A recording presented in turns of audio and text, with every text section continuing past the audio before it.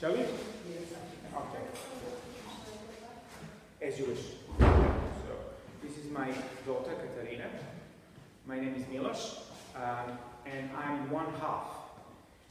The other half, my wife, Slavica, is not here. And that's a bummer because she is an expert in some of the things I'm going to talk about today. So, you're in. I hold a PhD in fine art and computing from the University of Leeds. And at the moment I'm developing software that is seeking to make use of some of the ideas that I'll talk about. My wife, she has a PhD in medieval and comparative literature from the University of Nottingham, and she's now teaching at the University of Leeds, and we collaborate on this project for some time. When she finished her PhD in 2006, she got this offer, a wonderful, prestigious research place, position at the University of Bergen, Norway. How could we refuse? It was so wonderful, and so we packed our bags and we went to Norway. And that year there were torrential rains during the summer in England, and really unusual rain, sudden, heavy, and caused a local flooding. At least, for example, where in Leeds, within feels like seconds, probably within a few minutes of rain starting, half of my street was flooded. Okay, the same experience I had with the university when you see these old buildings, you know, suddenly water rising on the ground levels. You know, very strange. You know, this familiar environment immediately transformed. So we went to Bergen. Now, everybody told us that Bergen is even more rainy. It's one of the rainiest towns in the world, yeah? So we were lucky on the first day. It was gorgeous. And you know how, like, for example, in Scotland, when it's a gorgeous day, it's like heaven on earth, yeah? So that's how it was with Bergen, yeah? But it didn't last. It did start to rain, and then it rained for 70 days. And it's not unusual. And now, rain. You see, I thought that those were torrential rains in Leeds. Okay, I didn't know what that means. Okay, in Bergen, at times it feels like as if someone is pouring a bucket on your head. Yeah, you can't fathom it. You know, how can a cloud hold that? You know, and the strange thing about it, no flooding. Actually, I've heard of one flooding somewhere in the center, new building flooded. Okay. Then they did something to it and then they'll flood again, yeah? And you have to, it's extraordinary to see these people going about their business as if nothing's going on, you know? You think it's whole, you know, it's the end of the world, and they're just, you know, riding a bike, for example, you know? And you can't see through the water, yeah? And of course, it's normal to have this waterproof good quality water. This is a rich country. Waterproof clothes. They say, they have this expression, there is no bad weather, just bad clothes. And what got my interest is that when I was sloshing through that alien world, so the Bergen is surrounded with fjords and with 7 mountains. Spectacular landscape and cityscape, and so you have most houses are on a slope of some mountain. Yeah, you know, if you live somewhere, it's probably on the slope of some mountain, and so there are these very steep streets. You know, some new, some ancient, and during such rain, there will be rivers going down. You know. Around the houses, around the cars, around the building, street furniture, and there is no flooding. This rain has this miraculous way of finding its way to the sea. And then I realized it was obvious that Bergen is experienced when it comes to rain, whereas Leeds isn't. He's not experienced cityscape when it comes to such rain. Yeah? And indeed, I found something similar on the Met Office website. It says, an important aspect of the impact assessment, they are talking about severe weather warnings, okay? So they need to assess the severe, stop reading, I'm going to read. So they're studying this, what do we do, how do we assess how dangerous potentially weather can be, okay? So with respect to that, they say an important aspect of the impact assessment is that the same weather may have different levels of impact in different parts of the UK. For example, wind gusts of 60 miles per hour may have virtually no impact in northwest Scotland, where strong winds are common, but have a much higher impact in southeast England, where they are rare and population is rare. Yeah? So it is interesting that a cityscape, that people, ways of being can get experienced for a particular kind of weather. Yeah? And this experience is somehow carved into that landscape, into that cityscape. It's in the shapes.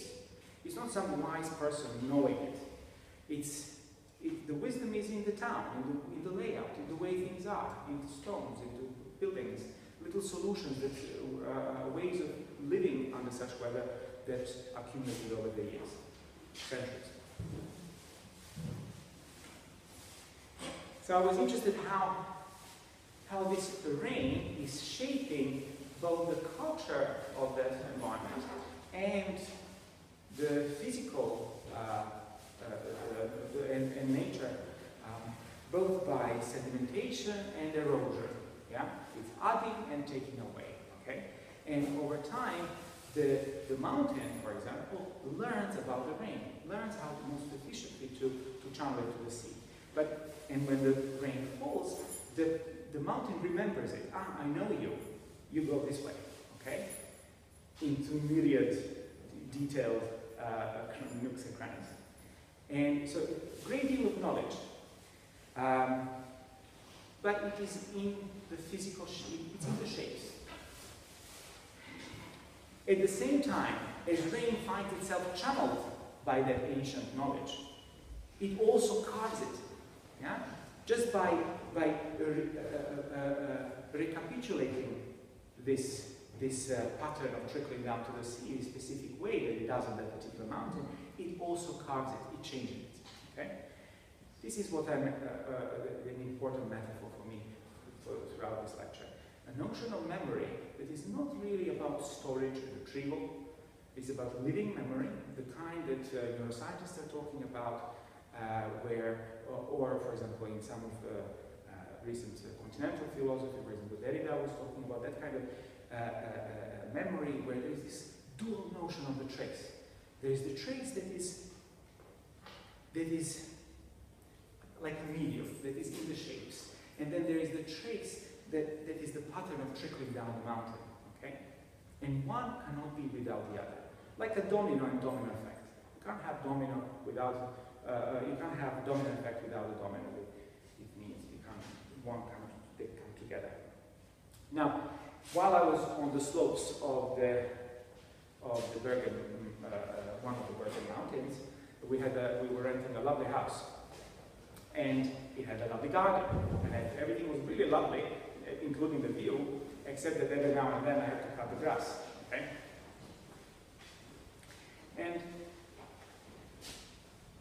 I noticed something about my lawnmower. In order to use it, I have to squeeze both of my hands when I'm holding the handle. Yeah? It has a mechanism that is called a dead man switch. Okay? What that means is that if I let go of one hand, the engine stops. Okay? So this design of this little machine is looking after me. It's protecting me from my own stupidity. Okay? So I was interested in that, how somebody was worried about me. Yeah? And why? What's the motivation? Why is it there? Okay? Well, there are two interesting answers. There are many, but there are two interesting answers that kind of, one of them rather kind of bizarre and shocking. Yeah? It's there because people do that to themselves. Yeah? They cut themselves with their own lawnmower. It's a really popular way of hurting yourself. 60,000 people in the United States a year decides to trim their limbs that way. And so you can think of this little design feature as being very experienced. Yeah? It's not there, you know, it didn't come up just so. Yeah? It took 60,000 people cutting themselves every year to force this and this solution there. Okay? It indexes. You know, I don't dare, you know, coming up with an image in my head. You know, it reminded me of something of these diamond campaigns, blood diamond campaigns. You know, you must have seen there's a movie now about it as well. You know, so they're trying to make you aware. Hey, you get a diamond, watch out. Be aware of what is the history, what is the experience of that diamond. Yeah, and the experience is bloody. Its source, its method of production involves a great deal of suffering. Luckily, it's out of your view, you don't see it, so that's okay, you can just put it on your finger, it shines. But these kinds of campaigns, like in the 80s, there was this anti-fur campaign, yeah? So again, they were trying to, I'm not particularly highlighting these two posters. This was actually an award-winning video. Specifically, it was just easy to find on the internet. It's just an example of someone trying to make you aware of the history of the object. Okay, so the next time you see it, even without blood, that you sort of see the blood, that there's a residue of that. It stays with you.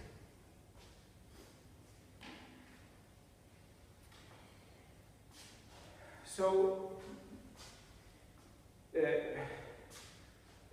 what I'm saying is not particularly interesting in its own right. I mean, everything has history. You know, we're surrounded. On my way to Little Hall, I passed through, obviously, from the train station to the Cambridge area. So, I don't know, 1,000 aspiring young adults, fledgling intellectuals, and that's really delightful. I felt like a Methuselah, you know, given the average age of the town.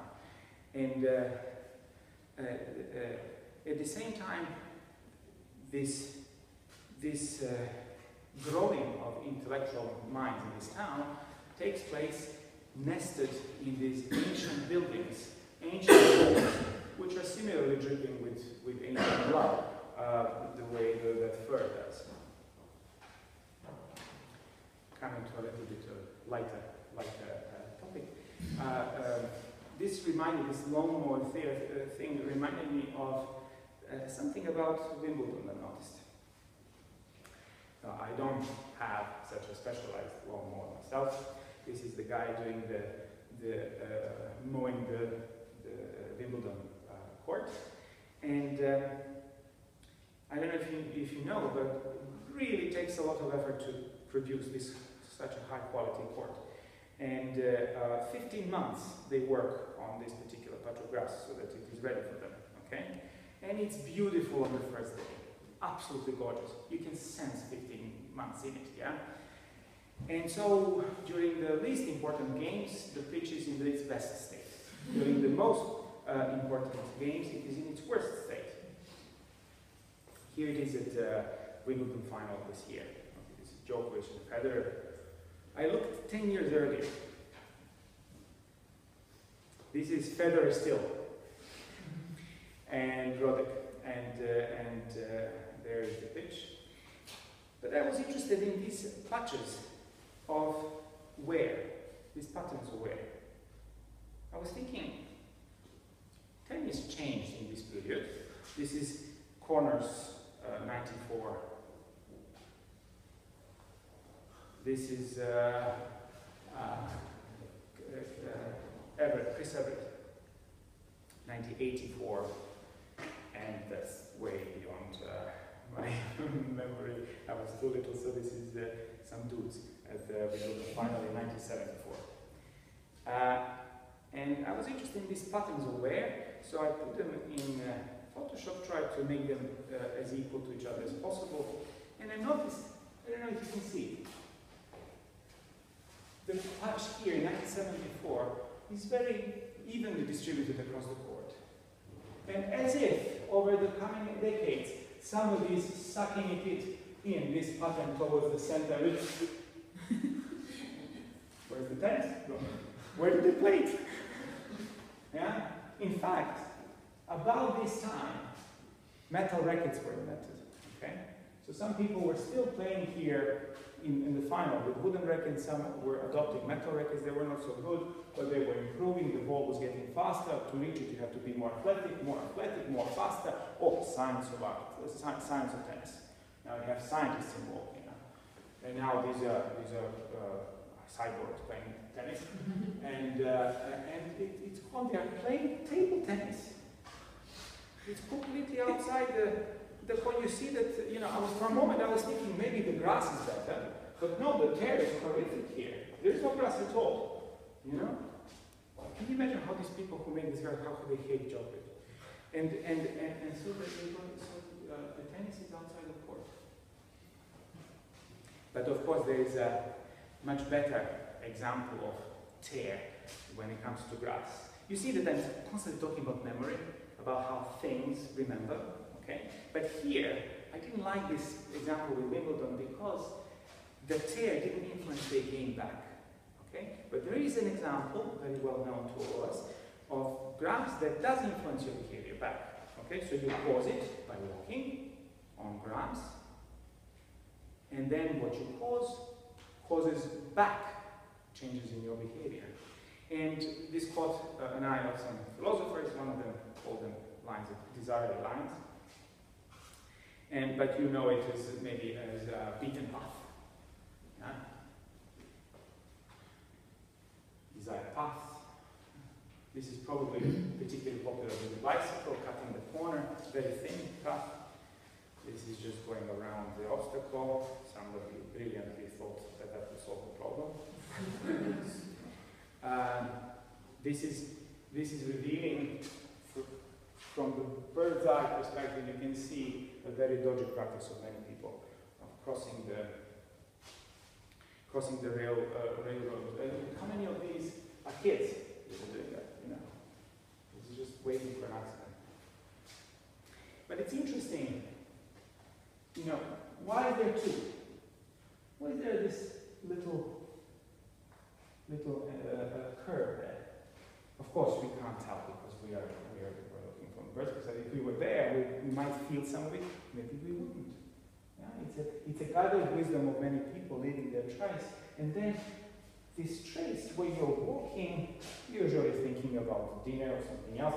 So you're not thinking about the path. You're following it. Okay. You're following the beaten path. It's guiding you. Okay?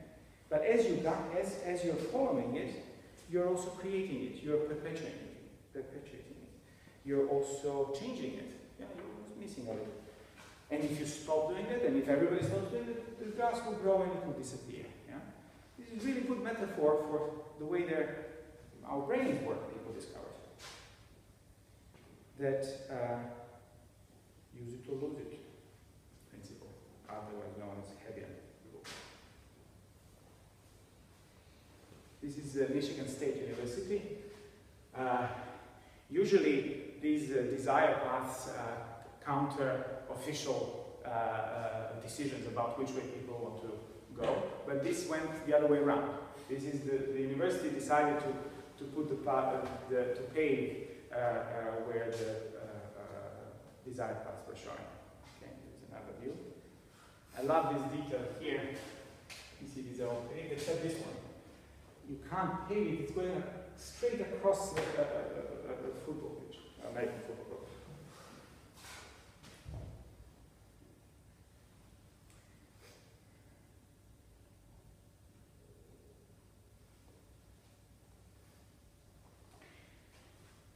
So this memory that is in the environment is a very interesting thing. You remember to walk a certain way. Imagine you go this path, you take this path every day to your work, you know. You sort of remember, but how much do you need to remember inside your head? The path remembers for you. This is the kind of remembering, like, there are some people who, for example, vacuum their house every Tuesday or whatever, you know.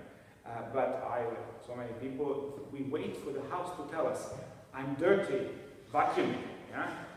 You don't have to remember it. The house does the work of counting the days of dust settling and stuff, yeah? And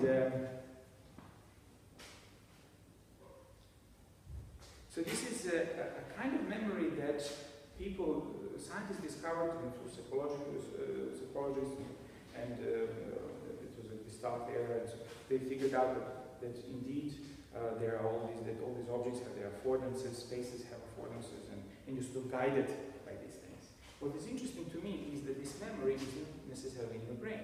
The way you don't, for example, need to remember explicitly gravity. You are that way, so that gravity makes sense for you. Yeah? So every part of your shape is informed by gravity. And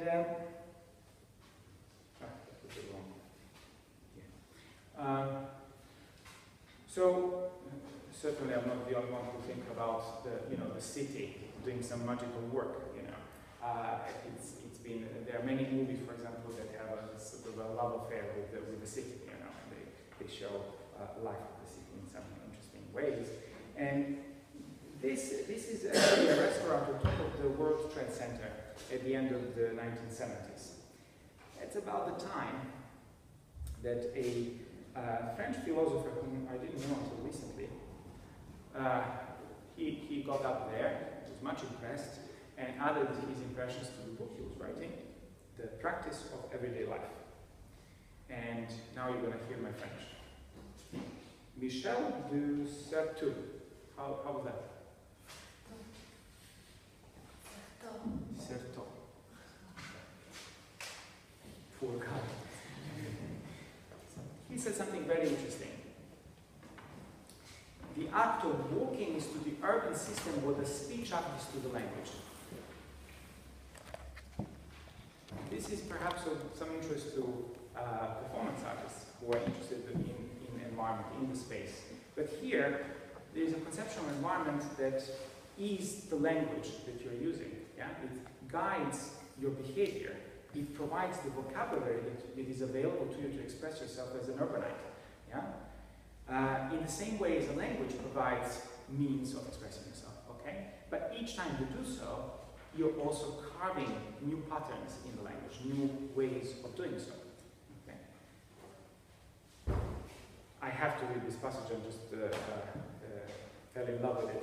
It really captures various features that I talked about so far in terms of the city. Okay? But there is implication also for language. The ordinary practitioners of the city live down below the thresholds at which visibility begins.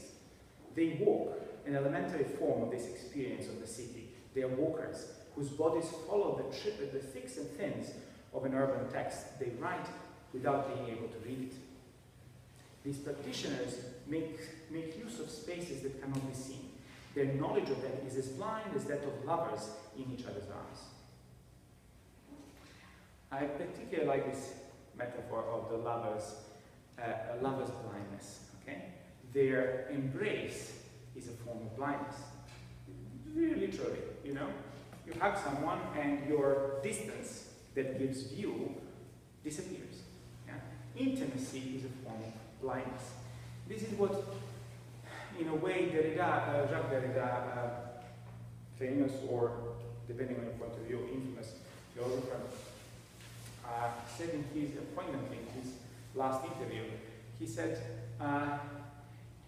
confessed really, even the most wonderful events of my life were tinged with sadness. I was aware that they are, even as they're happening, they are disappearing. I cannot have them. Okay, or in as much as I have them, they're memory. They are kind of they're a loss of themselves. Yeah. And a similar but more kind of theoretical point was made by, I think, Heidegger, maybe Merleau-Ponty. I'm sorry. He said, that light is necessary to give vision. Yeah? Without light, there is no vision. And yet, light itself must disappear for vision to occur. Okay? If you see light itself, then you're blinded, you don't see. Yeah? So this projector, for example, is blinding me because I'm seeing the light, and therefore I'm blinded, I do not see. Okay? This is an interesting thing. The city dweller, in order to participate intimately in the light, down there, he says down there, he's up there at the top of the World Trade Center, they're down there, and in order to participate in the intimacy of committed life, their vision disappears, their distance. I suppose meta, the philosophical distance that he has from that perspective. The paths that correspond in this intertwining unrecognized poems in which each body is an element signed by many others elude legibility. It is, we'll come to that in a moment, that each element is signed by many, that it is kind of distributed authorship at play here. Yeah? But that itself causes certain loss of legibility. It is as though the practices organizing the bustling city were characterized by their blindness.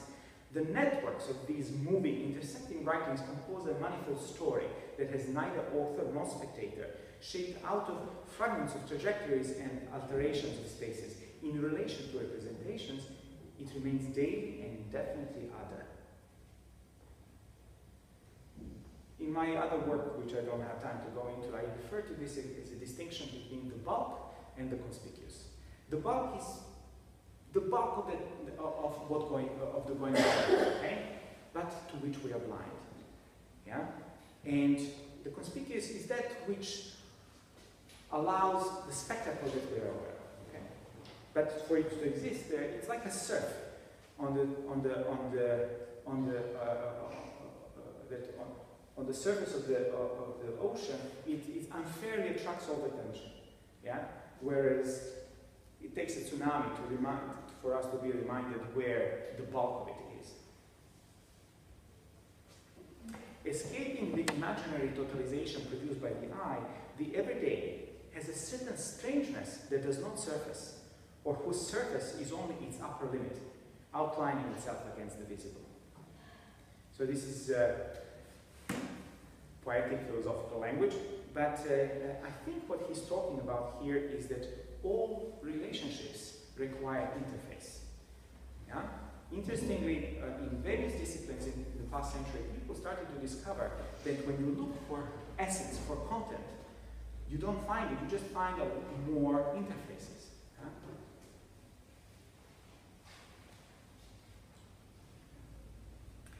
Rustling, bustling city. I'm going to use this scene, rather inspired scene from How I Met Your Mother. Did anybody watch this series? Do you know what this is? Anybody? Raise your hand if you watch the series. There you go. You're my friends. So it's a lovely way of passing your time. And season 4, episode 23, this is Ted and Stella talking. They were engaged. She left him at the altar maybe a year or more ago.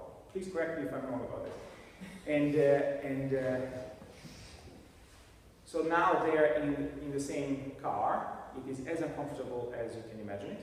And she, in fact, is now married to Tony. Ted, witheringly single, interrupting himself with bottomless sighs. Okay, I'm going to say something out loud that I've been doing a pretty good job of not saying out loud lately. What you and Tony have, what I thought for a second you and I have, what I know that Marshall and Billy have, I want that. I do.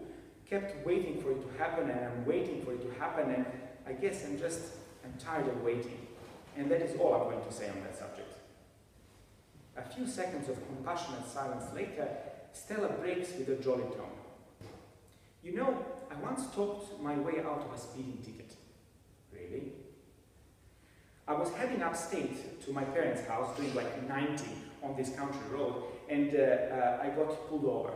So there was this cop who get out his car, he kind of swaggers over, and he's like, "Young lady, I have been waiting for you all day." So I looked up and I said, "I'm so sorry, officer. I got here as fast as I could." Momentarily, Ted's somber appearance cautiously lights up. For real? Nah, it's an old joke.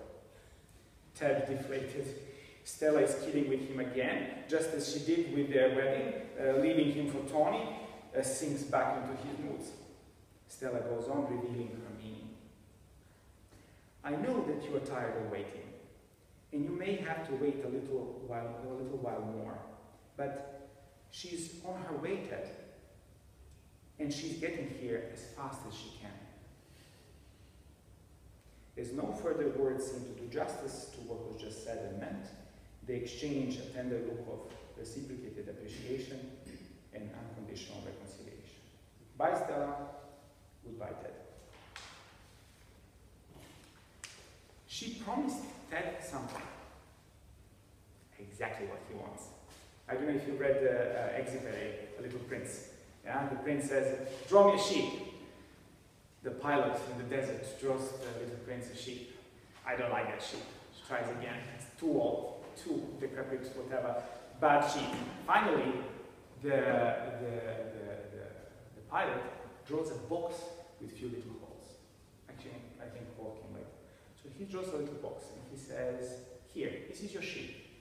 And the little prince, to his surprise, says, that's it. That's exactly the sheep I wanted. Yes, and good that you drew a house for her. You know, here on the desert it can be quite dangerous. So, Stella promises Ted a box. Perfect girl. She is in there, yeah? In fact, she's not even in a box. She's out there and she's racing towards him as fast as she can. But I was interested in this. Who promised this exactly? Was it really her that promised it? Is she going to pop the girl out of thin air? Or did she reveal something, some wisdom to Ted? Or maybe just reminded him that good things come to those who wait or who know how to wait well? What if there is someone telling her, that other girl, that Ted is coming to her as fast as he can? Okay? I'm interested in a sense in which this is true. Okay? I don't know if you're going to go along with this, and I don't have time to much go deep into it, but in fact that is an intuition about the second law of thermodynamics. It's a very unfortunate name because second law of thermodynamics is the first principle of science. Okay? Basically, it means she comes as soon as she can. The future is coming to you as soon. If something is in its way, then we no longer have explanations. Something else played a part. Okay? So in a way, they're talking about chance.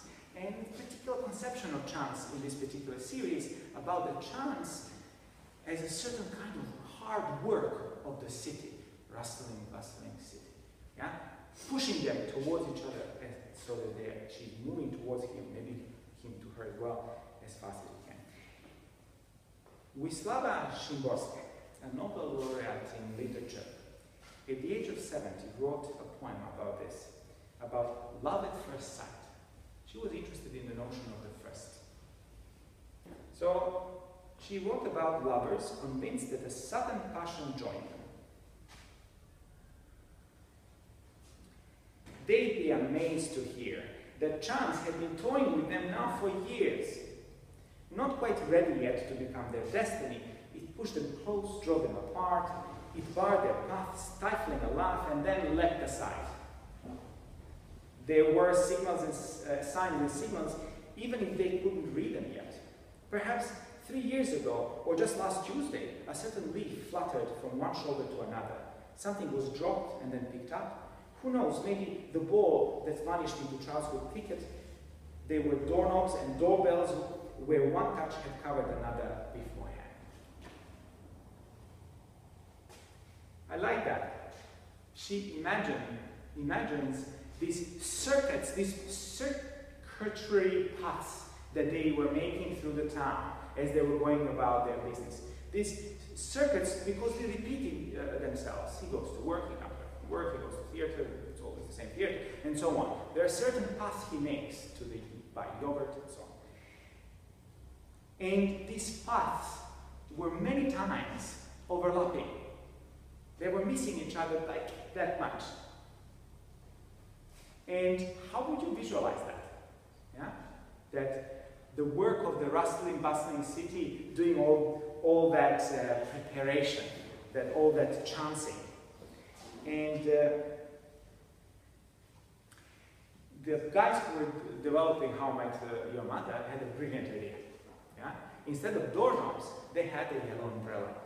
And throughout the series, those who watched know that we were much intrigued by this yellow umbrella that changed soft hands between the mysterious girl that will in future be the mother, How I Met Your Mother, that mother, and she owned it, she lost it, he found it, he lost it, she found it, or something like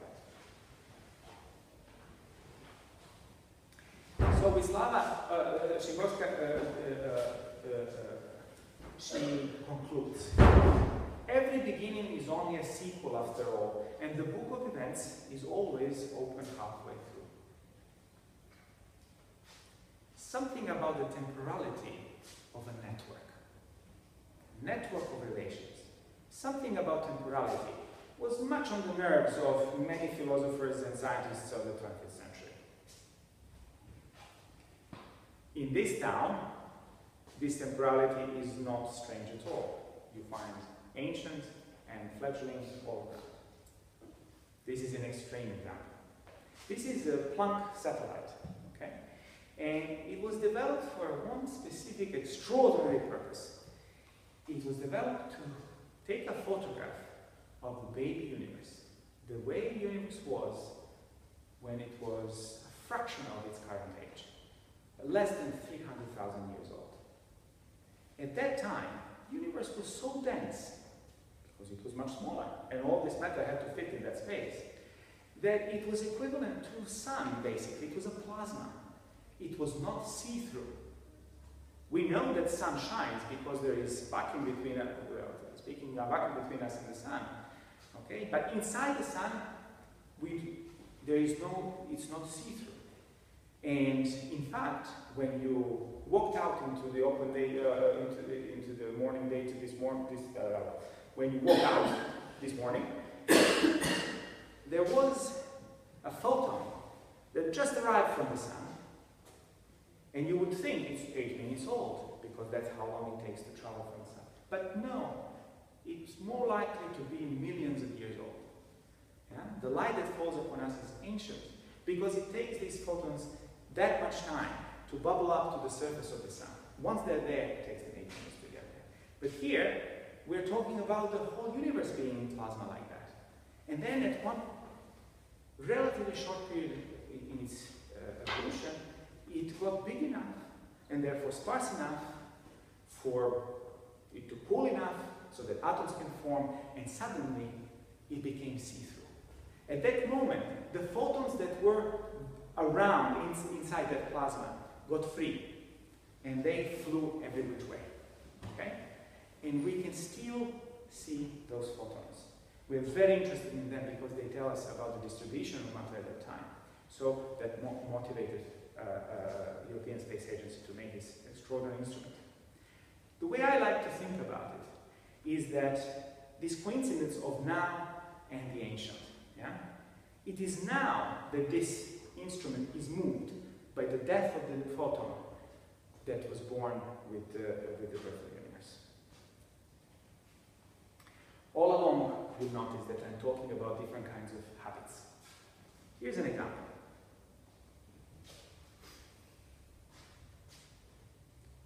Maybe our philosopher got off Trade Center and infused by his philosophical thinking, wanted to get intimate with the New Yorkers. And what would happen? This French dude comes, and as he offers the hand, the other hand comes to meet him. It's an extraordinary little thing that we do very often, okay? Imagine I offer someone a hand, and then there's a pause. Aha, let's shake hands, then they offer a hand. It would actually be rude. Very often, it's like, how how do you call it, Wild West, how do you call it, when they're drawing guns, yeah? So it's actually so fast that we draw our hand to shake, you know, at just a fraction of the second we recognize the intent. Yeah? And it feels to us at that moment that it is happening at that moment. It feels to us that this is something intimate between me and this other person, okay? But is that all there is to it? How did this person know? Maybe I never met him. How did he know how to respond to my handshaking gesture? Okay? How something inside him recognized the handshaking gesture? What was that? Something in me recognized his handshaking gesture. What was that? Okay, well, I had parents. They were teaching me how to be a nice boy. I met people in my environment, so lots of people shaking hands. That's how I learned. Well, he did too. But this bulk of our environment, yeah, the deeper you look into the influences, the more you become aware that this is the same bulk, comes from the same place. In fact, shaking hands is an ancient habit, which is very good at rejuvenating itself. And it is like a circuit. And at that point, when I shook hands, it is not simply that I met him, but the handshake shook hands with itself. A certain circuit was closed, and when it did, it got stronger. It is like our little pathways in the grass, these pathways of desire paths. Yeah? If nobody walks that walk, it disappears. If people walk, it continues to exist. If people continue to shake hands, shaking hands exists. If people stop, it disappears. Okay? Walking the walk through all the relationships from childhood when we start learning all the way to, well, to the other end. This reminds me of marriage. My wife and I are particularly good at arguing. It's an art. Okay? We do it. I think we should once record it beautifully. Okay? But one thing that an argument between a married couple is such an important part of popular culture. Yeah? It's everywhere. Yeah? In movies and theater. And I wish, when I see someone arguing with a young couple in the park, I wish I could come to them. Obviously, they would call police. But if I come to them and if I could show them, if I could zoom out their perspective, and they at that moment saw thousands of other couples around the globe doing exactly the same thing. To them, it feels like this is something uniquely theirs, something private, something intimate between her and him, or in other combinations. And what a change in perspective would it be if they saw that they're participating in a vast effort for the community of men and women to figure out gender. One of the toughest problems that I don't see even on a horizon. We will sooner know some mysteries of cosmos than figure that one out. For a very important reason, because there is no solution. Yeah? We can discover laws of physics, but we have to invent laws of gender relation.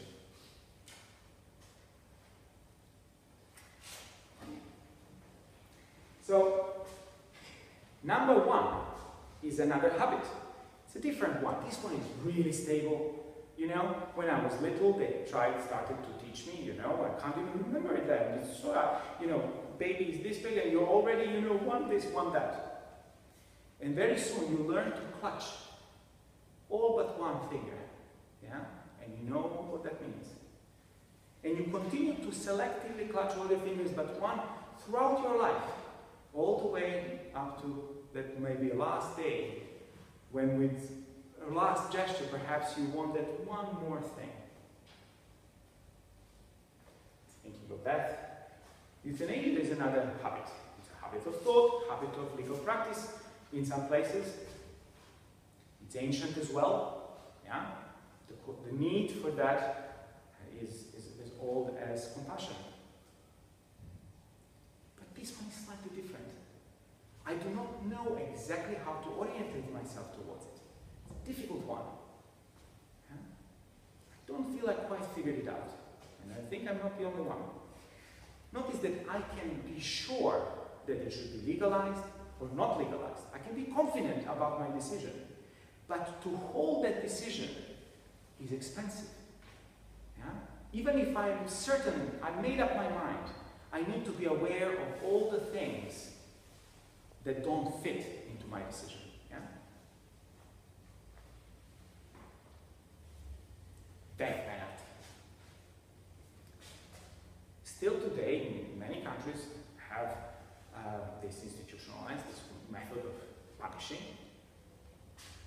Very complicated one. Yeah? And a witness to that is a lot of popular culture that's around it.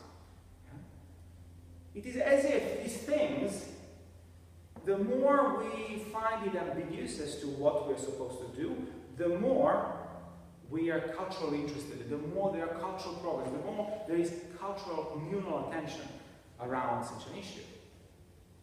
Sounds normal, doesn't it? So there are many movies that deal with death penalty. For example, in the United States, you know, there's these difficult, impossible questions.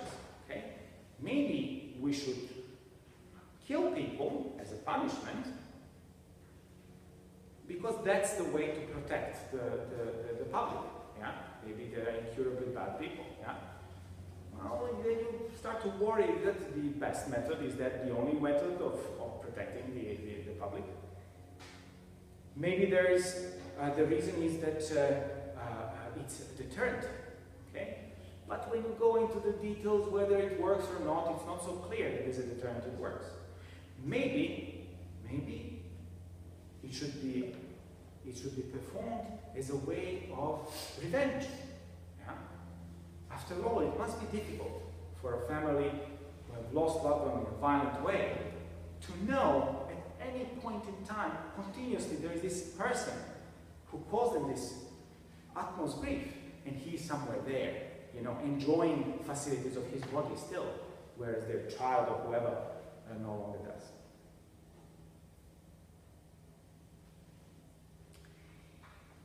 This is a part that I'm going to skim over a whole lot of this.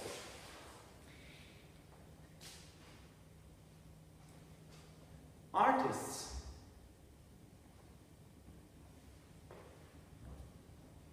generate variation, you can say. Yeah? They are on each other's case, you know. I made this, so that's my variation, and you do something else. And so artists generate variation, maybe you can say that. But there is a rule to that. Okay? There are ways of doing that. Okay? Generating variation randomly has no chance of success. You can see that most spectacularly, perhaps, in the practice of jazz pianists. Okay? They are capable of composing while they're playing. Yeah? Improvisation. But when you start analyzing what they do, you see that they use certain kind of formulas. This is a term that was borrowed from the literary studies of ancient texts. Formulas. So there are these flourishes that higher level structures that they become their vocabulary, and they can express themselves on this higher level. You know? And the best of them have several levels of those formulas available to them. My wife and I, this is my wife's specialism is sagas of Icelanders. And why? Because they're spectacular case.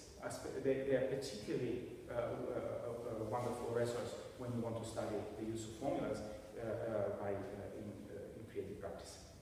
So a formula is a habit of, any habit of a creative practitioner, a habit of creative practice.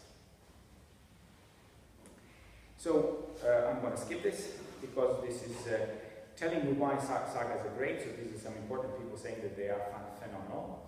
And one of the reasons that they indeed would anytime recommend reading them, they are actually up to date. Yeah? You read them and it's unfathomable. How is it that this text has such command over attention still after so many centuries?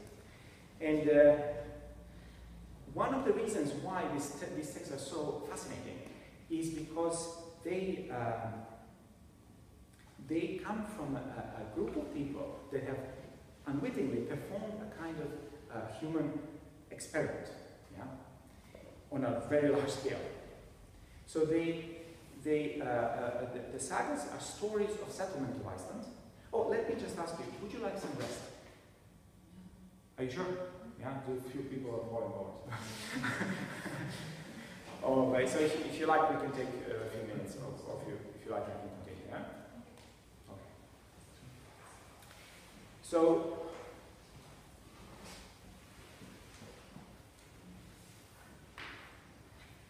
this, a group of Norwegians decided to move from Norway. They didn't want the king of Norway decided to unite all the lords into centralized power. And a large group of them did not like that idea. So they decided to move to Iceland. And so they did, and in that move, the nature of the move prevented them from even considering replacing the problem there with another centralized source of power. Yeah? So for a very long time, people in Iceland, after moving, this was end of 9th century, beginning of 10th century, long ago, they moved into this island and lived in a kind of strange democracy. Yeah? Not only that they all had to decide things for example, annually they would meet, yeah, across Iceland. They would meet in one place, and they had a phenomenal name for that meeting. It was called the Thing. Okay, so they meet at the Thing, and then they decide what to do about stuff. They also deal with legal issues at that point that arose in the meantime. So they, for a long time, did not have centralized power, and yet they brought with them a very refined sense of legal practice. Yeah? So this was a strange situation in which you have a very sophisticated legal awareness and tradition, and on the other hand, there is no organ of law enforcement. Yeah? What that in practice means is that if somebody does you wrong, it's up to you to revenge yourself. However, it must be clear why you're doing that. You must be doing that because it is social justice to do so. Yeah? You are doing that because you are wrong, but you are also sanctioned by the community to pursue that punishment, whatever that may be, usually killing a guy, because this is social good, not because this is governed by personal passions. Okay? But how do you disconnect these two things? This is coinciding in the same person. Okay? Now, if somebody hurts my child, okay, how much do I think about social justice? Okay? What fuels my actions? So how to deal with that? They had a phenomenal and unique solution to that. They don't do anything at first. Yeah? And this became a great aesthetical virtue of this heroic nation, heroic culture. So if you are wronged, at that very moment when you find out or this is done to you, you don't do anything. Yeah? So you have here some examples. So throughout sagas there are cases where you can see this in action. Vermund had a grown-up daughter to whom Hali soon took a liking. He spent much time talking to her, and rumors of this soon spread. Vermund learned about them, but acted as if he knew nothing. Acted as if he knew nothing. A little later, this is another saga, a little later in the summer, Glum came out to Iceland, and after staying briefly with his ship, went to his farm with a lot of wealth. but he had the same nature as before, reacting little and behaving as though he had not heard what had happened out here in the meantime. So again, he doesn't react. Now keep in mind that with all these examples, the wrongdoers were killed by those same people, okay? What I mean is that they just don't do it then, yeah? They are supposed to do it in a calculated fashion. It doesn't work in a society like that. It's topsy-turvy, but it beautifully solves their problem, okay? And it fed into the aesthetics of behavior. This is an honorable thing to do, a heroic thing to do, to keep your temper in check. She took no notice at first, but she was silent. One morning, Helgi asked his mother what was the matter with her. She told the brothers, her sons, the slanderous remark that so first she shows no reaction. But then she told the brothers, her sons, the slanderous remark that Torben had made about her, and you too will avenge neither this dishonor nor any other, even though it's done to me, she added.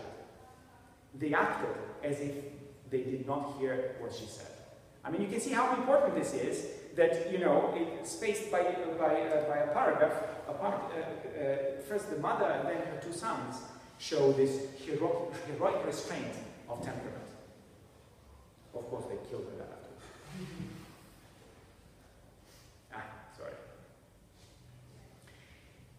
Now, there is a story, a phenomenal story, the saga of Greatly the Strong, okay? Where he's very strong, and from young age he showed great promise, intelligence and strength and so on, but a nasty temperament, okay? And throughout the saga, and this is a novel-length saga, throughout the saga, everybody describes him as tempestuous, he can't keep his temper. And even he himself describes himself as such, okay? Now, this is a saga of Greatly the Strong. On the face of this, and given that this is the aesthetics, is to actually keep the temper, you would say that Greatly must be a villain, he is, despised by this nation. Strangely enough, you see the 19th century Icelandic poet who authored their anthem, he says in a verse, "You greater are my nation." What? How can that be? It doesn't compute. Yeah? Everywhere throughout the corpus of the sagas, all those many sagas, you see this formula. They behaved as if nothing happened, he reacted as nothing happened, he didn't see anything. Now you see here someone who is said to lose their temper all the time. Why is he my name? What an accolade! The actor. And this pride continues.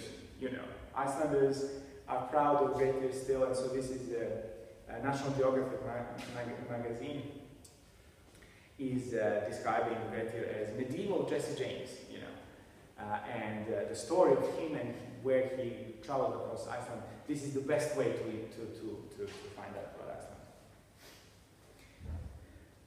So what on earth is going on? How can Icelanders love Greatly who does something opposite of what is sanctioned by the community? What is genuinely experienced as the virtuous behavior? Yeah? The fact is that when you follow through the book and when you are in tune with these formulas, he did not react and so on. Greatly saga is full of them. In fact, in action, whenever really tested, Greatly keeps his temper. My wife says, it's much greater feat for someone tempestuous to keep their temper than someone who is tame in nature anyway. Yeah? So it's interesting that this prevalence throughout the corpus is here enhanced. Here the contrast between tempestuousness and keeping one's temper is summed up into one person, concise in one person. Okay? And you can imagine Icelanders being animated by that. Okay? And there is a scene in which I don't have time for that, but there's I don't know, where am I with time? There's a scene in which 15 minutes left. Do pola, to half two. Right. Okay, the only thing I didn't tell you about is the theory. Okay. So, what was the, how come that, yes, so you find out that there's this scene in which he actually loses his temper. Okay? So you finally say, yes, you know, finally he actually loses the temper. It was your promise all along, you know. But magic was involved. Yeah? In such a profound way, I can't obviously go because of the time into it. A masterpiece of writing, okay? How they managed to, okay, so first they focused attention on this contrast between losing and not losing temper, okay? From the corpus into one person, one saga. And then they focused it further to burning attention on one scene.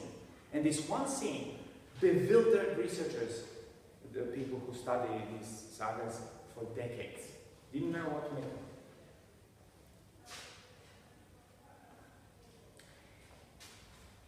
It's interesting that if you imagine that you are making up your mind about Gretel, okay? And if you follow through decades what these researchers thought of him, if you look through the literature, you see that it's like fashion, like swinging of fashion, like a pendulum, okay? My wife and I call it a hermeneutic pendulum, where, you know, critics thought that, yes, he deserved his bad luck. You know, he became an outlaw and all that. So he deserved his bad luck, and then because of his lack of temper, ability to keep his temper. And then other theoreticians thought later, no, he actually is celebrated in this saga for his ability to withstand heroically his bad luck.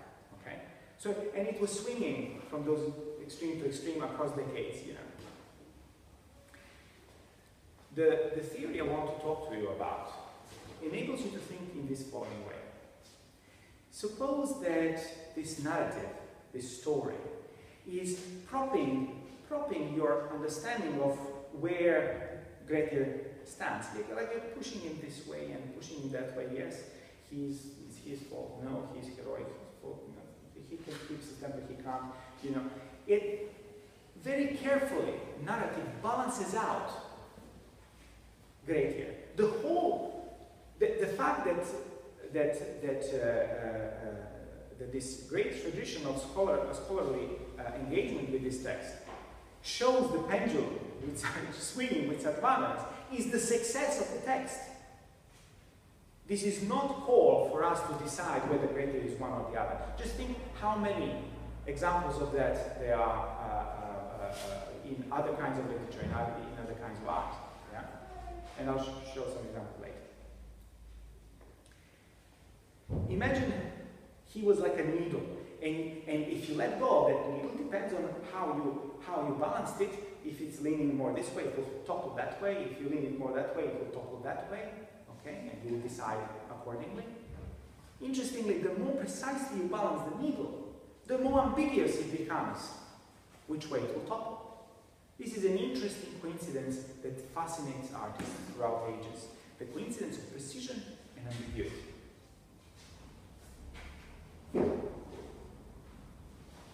Another way of thinking about it is, I like this, that in English, also in my tongue, marbles stands for brains.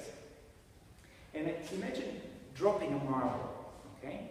And imagine you're dropping it in a bowl, okay? And no matter where you drop it in a bowl, the marble will roll around and eventually settle at the bottom of it, okay? Scientists call this an attractor. The center of the bowl attracts the behavior of the system so that it settles there in the long-term behavior. If you turn the bowl upside down and then drop the bowler on top, then if you aim exactly at the center of the bowl, you don't know which way it will roll. If you drop many times, it will roll in different directions. From your point of view, you're dropping in the same place, but the minuscule errors you're making are causing you to go this way or that.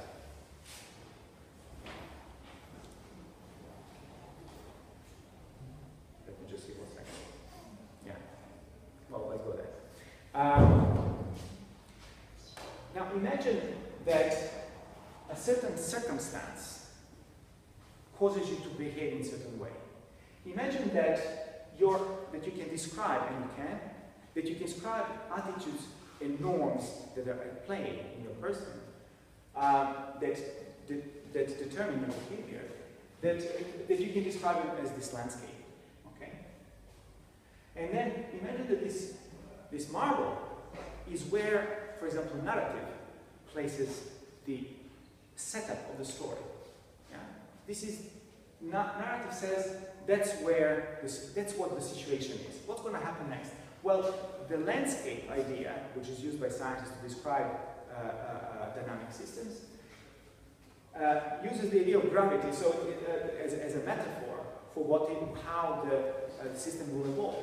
So the marble will roll around the landscape and settle in some place. Where it settles, you can think of that as a decision that your mind makes about how to think about something.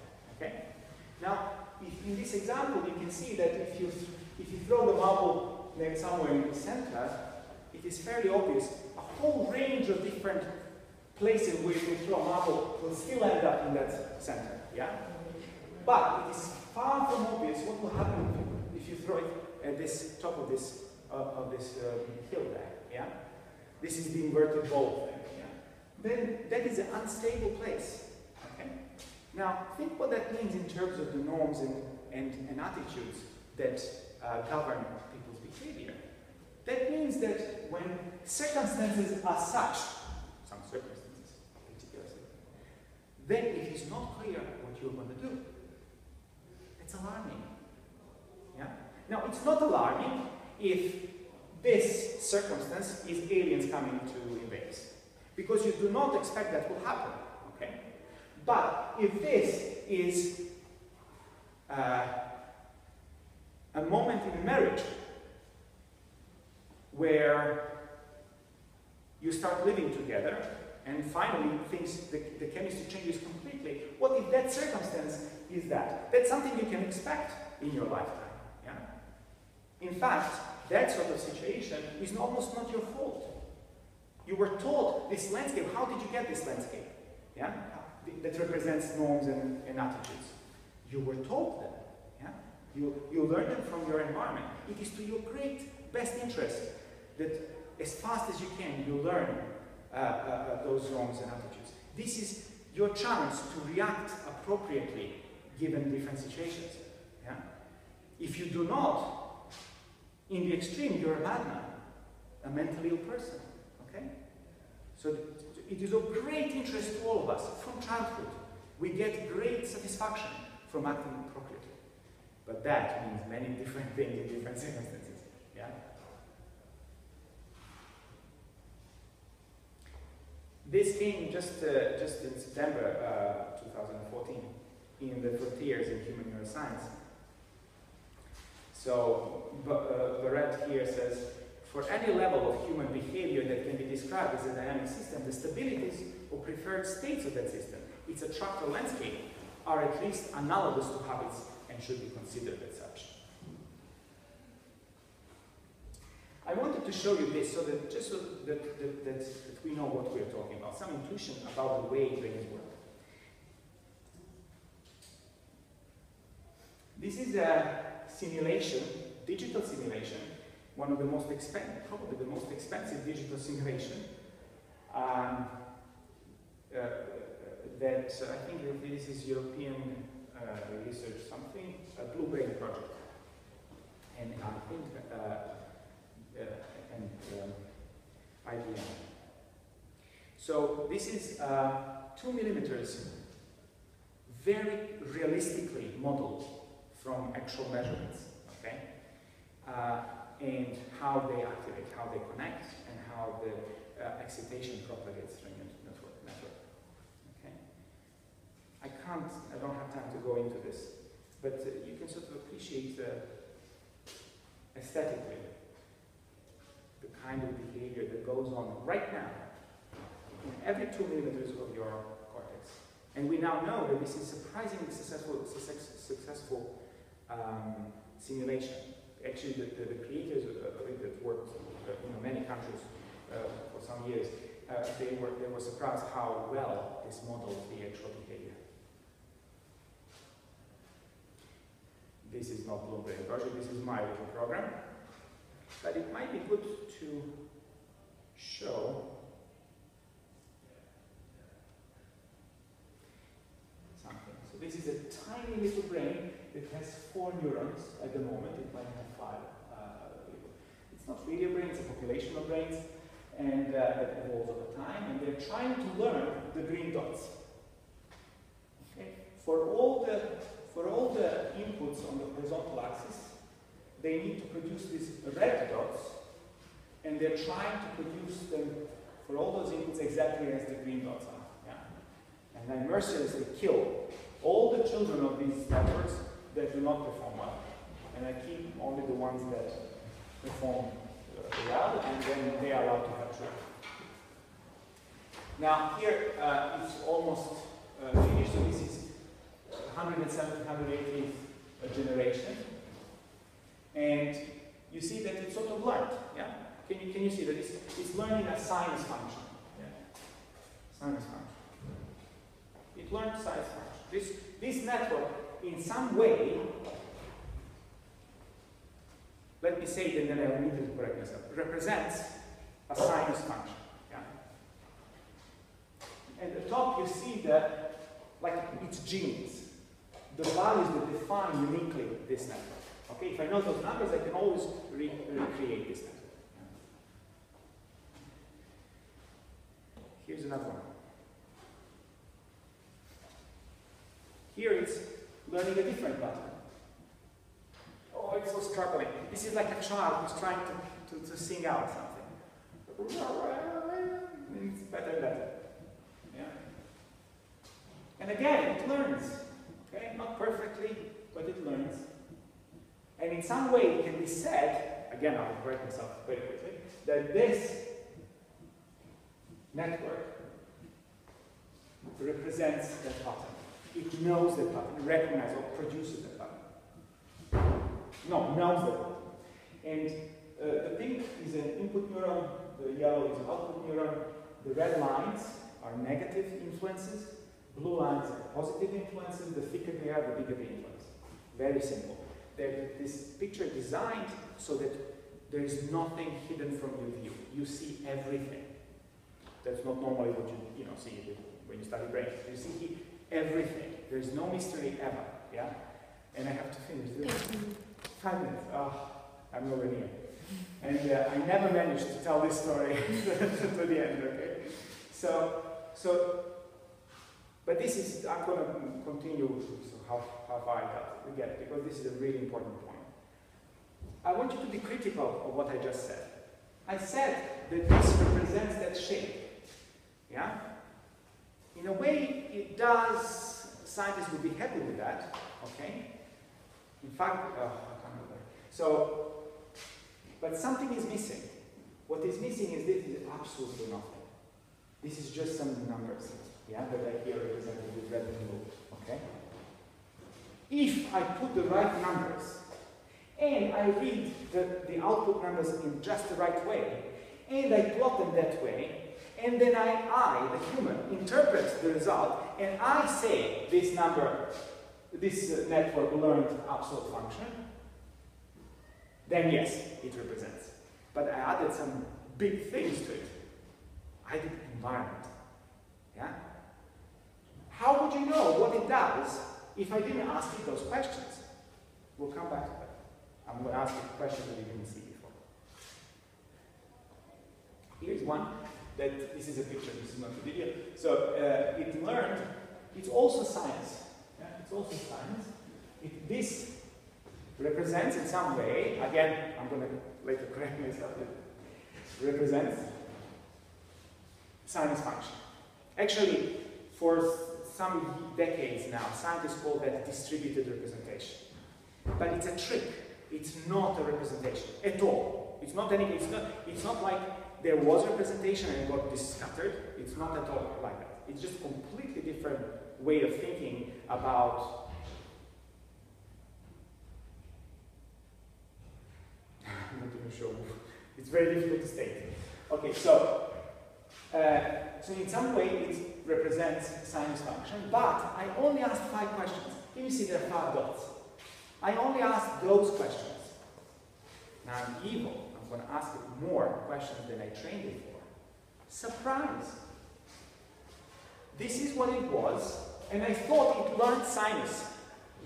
I asked questions in between, and it turns out, what on earth did it learn? Those are the same spot. The points that on those 5 places, they're the same, but now I see what it learned. In a sense, it learned something different. Yeah? Moreover, the answer to the middle question, like what are you at 0, is very unstable answer. Just a little bit move the number, just a little bit positive, and the answer will be very positive. Just a little negative, and the answer will be very negative. Not proportional as I hoped or as was the target.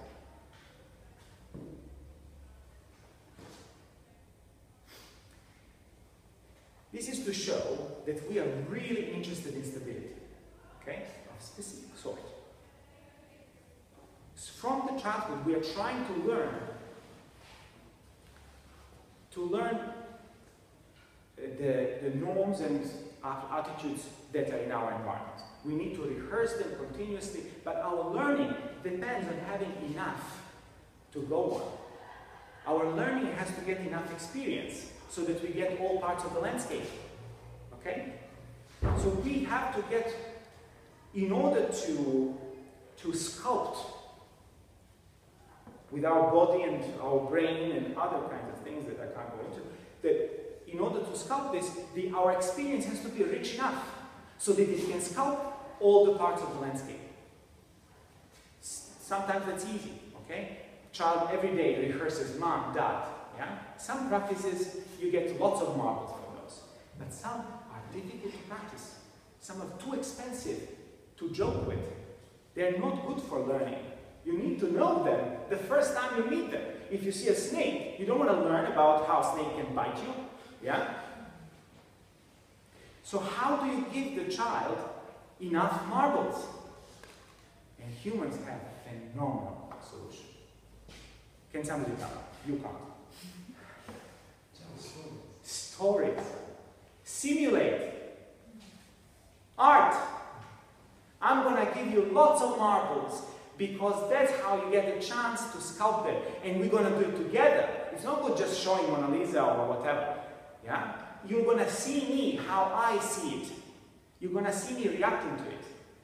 You're going to see me jumping of joy while watching a football match. You know, I will feel me disgusted with some political speech. You will feel me when I argue with your mother. Yeah? I'm giving you lots of marbles, and some of the most phenomenal marbles, some of the most ancient, wisest marbles, most tested, are traditional stories and traditional art. Okay? So we are very interested in stability. On the level of the child learning, we have this issue that the child needs to get enough of the marbles. But the same problem exists for the community as well. Community is always the child with respect to its future. Yeah? How is the community to learn about whether the norms and attitudes of today will be worth, whether the world that produced by such norms will be worth living in tomorrow? Yeah? Is the world of our attitudes and norms today worth living in? How do you find out? I only have a very limited set of experiences myself. Yeah, but I can watch Game of Thrones. I'm nowhere near. So nature, you tell me when you want to stop. So nature's fickle nature and cultures too. There's something really strange about complex systems, okay? They exhibit really odd behavior. And in 1987, the Telegraph wrote, "Tomorrow is going to be an unsettled autumnal look." And you probably already know what happened the next day. Good afternoon to you. Earlier on today, apparently a woman around the BBC said she heard that there was a hurricane on the way. Well, if you're watching, don't worry, there isn't. But having said that, actually, the weather will become very windy. But most of the strong winds, incidentally, will be down over Spain and across into France as well. But there's a vicious-looking area of low pressure on our doorstep, nevertheless, around about the Brittany area. And I'm laughing, but I shouldn't really, because he's now famous for that, because the next day there was a hurricane and 13 people died and a whole lot of devastation. Okay? They got it wrong, they got it spectacularly wrong. Nowadays they don't get it wrong like that. Something changed since then. It wasn't too long ago, okay? And you would think, well, technology changed, yeah? But what we already knew by this time, by the 87, is that our technology could not, our ways of collecting data, for example, about what is the state of atmosphere, could not have changed enough for such a dramatic change in the result. Do I need to stop? I think because we've got other things people have to go to if you wouldn't mind. Oh, sorry, I didn't know that there is somebody else. If you wouldn't mind writing. Can I have 2 minutes? Sure, absolutely. Okay. 2 minutes to run. Okay, so I won't be able to go through all of it. So there was a lovely story about how this was discovered many times again and again. Finally, it dawned on everybody when Lawrence went to drink a cup of coffee and then came back to his computer. The computer did a chaotic thing. So we discovered that some systems show sensitivity to initial conditions. That means that if you know approximately what it's doing now, and you know exactly the laws that move it, you do not know approximately what it's going to do in the future.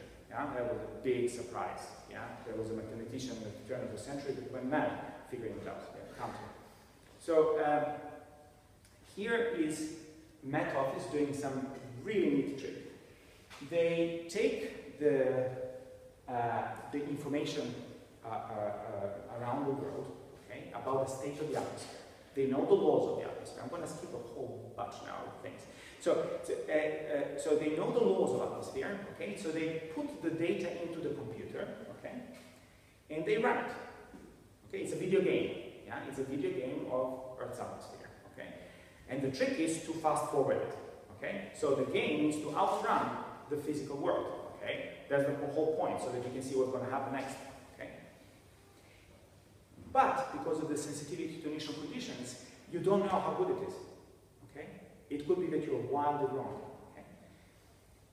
I can't explain that in depth. But so what you do, you run it again and again and again and again. Here 16 times. Sometimes they try to do it as much as they can, as much computing power they have. 50 times I think at the moment. So they do it again and again and again, and they change something. The thing that they change is nothing to us. That's an interesting thing. Okay? Basically what they're doing, they're dropping the marble on the landscape of what is called the phase portrait of the atmospheric system. They drop the marble in basically the same spot. Imagine you know, having some landscape, and you drop the marble and you think you're drawing in the same place. Okay? Imagine, for example, you take a picture of a dog, and picture of, I don't know, Bruce Lee, and you make some changes to it, yeah? But you can't tell that their changes were made. You change maybe every pixel of it, but so little that you can't tell. Yeah? So that's what I mean. So they change the picture of the atmosphere by a little. Plausibly, they know some rules about it, and then run the system. Because the system is sensitive to initial conditions, it's not nothing that it results. It results in this variation. Okay? And then you ask yourself, how many of these futures had a catastrophic event? For example, yeah? This is where 50% or 80% rain on Friday comes from. Okay? They literally look into future 50 or 100 times, and if 80 of those times there's rain on Friday, they say there is 80%. Yeah? And skipping. So what results greater the strong is that you understand that what the narrative is doing is throwing the marble through its various kind of through its different readings, through every mind, and also through different copies of the same narrative that variation of that same formula, you're dropping the marble in basically the same place with slight variation. And you see whether the marble rolls away, whether the system does always the same thing or not. From that, you realize that something is either stable or not. Yeah? If something is involving, for example, death penalty, you want it to be stable. You want to get the right answer every time. You don't want it to depend, for example, on somebody running to bring some paper to some other person who is and so on. Yeah? And then the bus doesn't come on time. You don't want that to depend on that. Yeah? And yet, that's what films show. And they're trying to focus, to put the marble exactly with acupuncturist, I have it somewhere, acupuncturist precision. They try to drop the marble right in that spot where the ambiguity is most palpable. That's where also we most interested in it. Okay, this should have played. This is you can imagine fashion like this. Okay, these are my little brains. Actually, I stole it from someone, but if I made the visualization, it would be similar. So my little brains, and if I say, hey, learn sinus, they move there. If I say learn absolute, then they move there. Okay. So you can think of artists and fashionistas moving with time like that. What's the point of it all? Okay. Well, there is a number. But at the first approximation, there is, in recent times, there is this kind of renewal of interest in ground narratives. Okay, this was one example. Another brilliant example is a Coursera course, A Brief History of Humankind by Yuval Noah Harari. Okay, I really heartily recommend it to you. Yeah, and after 17 weeks, he tells the story of humankind. Seriously, literally. Okay, from ancient hominids to Ray Kurzweil's city light. And he could really seriously brilliant piece of thinking, let alone research and renowned scientist. And he concludes his course when we deserve it, when we know the whole history of humankind. He says that the main question that faces humanity today is, I'm almost finished, what do we want to want? Yeah? How do we shape our future? Yeah? Not I want to satisfy my needs. What if my needs are not my own? Okay? How can I design my needs? Okay? And when we buy decaffeinated coffee, that's a little bit of what we're doing. And this precision ambiguity issue is really constant throughout the art. And here you have precisely balanced human expression. We are really interested in human expression. Our life depends in many ways, or at least quality of life depends on being able to read other people, and she is an obstacle. This is a more modern version of a smile, yeah? But boy, is this ambiguous. Chinese guy is smiling. Who is he smiling? Who is he laughing at? Yeah? This is as rude in China as it is in the West. What does that mean? I want to know. But he's hysterical. Is that pleasurable or suffering? Is another take on it. Yeah? And it's very well balanced. Maybe not as well as previous one. Look at that one. Yeah. What does it mean? I got a marble now, rolling hesitantly. Yeah? And as it does so, it's also carving. It's making